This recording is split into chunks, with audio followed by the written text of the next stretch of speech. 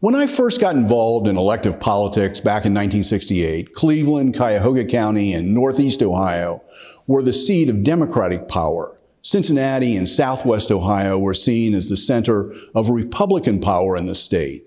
The city of Cincinnati, politics were a little more nuanced than county politics because the historic weakness of the Democratic Party until the late 1950s allowed the development of something rare in American politics, a sustained three-party system: Republicans, Democrats, and Charterites, the Reformed Third Party. Founded in the mid-1920s, Charterites believed most issues facing local government were not best analyzed in a national partisan framework, but in a business-like manner. Charterites like to say that there wasn't a Democratic or Republican way to fix a pothole, just an efficient and cost-effective way. The emergence of the charter reform movement weakened the Republican influence at City Hall, and the Republican Party responded by concentrating and controlling Hamilton County government, including the 3-member county commission, the 8 elected countywide offices, and the judicial bench.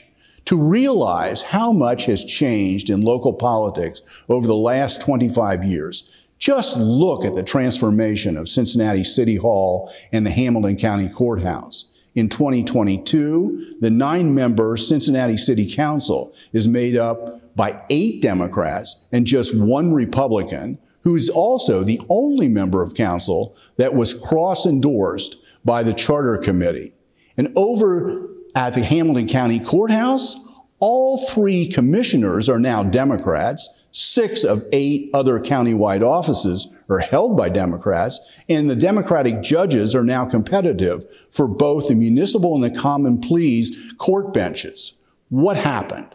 First, between 1990 and 2020, Hamilton County lost over 36,000 residents, while 3 southwestern Ohio collar counties around Hamilton County added 266,000 residents, including many migrants from Hamilton County.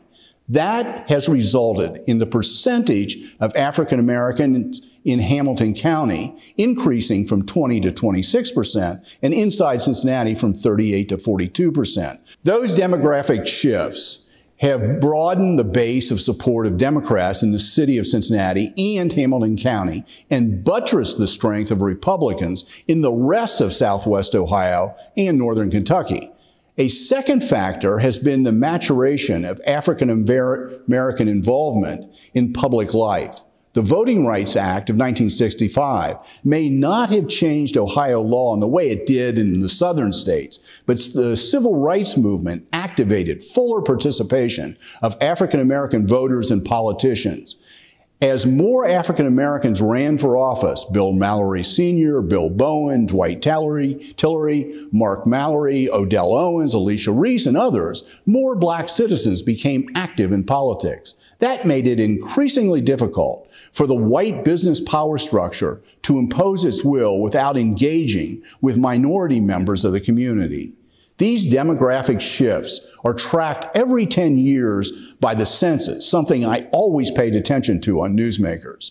And those census returns have become the basis for increasingly bitter fights over redistricting of the state legislative districts and the congressional district. At the same time that Hamilton County has become more Democratic, it has been gerrymandered to make it difficult for any Democrat to win a seat for Congress. After the 2020 census, the county was chopped into 2 different congressional districts, each anchored in the heavily Republican collar counties.